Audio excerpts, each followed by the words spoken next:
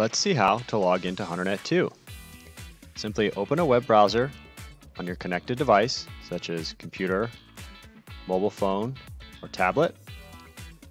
You'll go to www.hunter.com, then click the portal login icon on the screen and go to HunterNet 2 Sign In. You'll then be taken to the HunterNet 2 login page where you enter your account email address. If you don't have an account, simply click the Need Help Signing In for more information.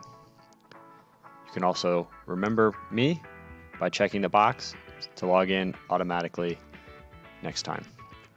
Then you'll enter your account password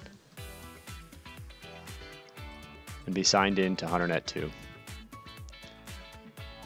If your account is associated to multiple stores, you'll see a listing of each that you have access to. Simply click the store to go visit that particular page. Let's take a look at Harrison Auto.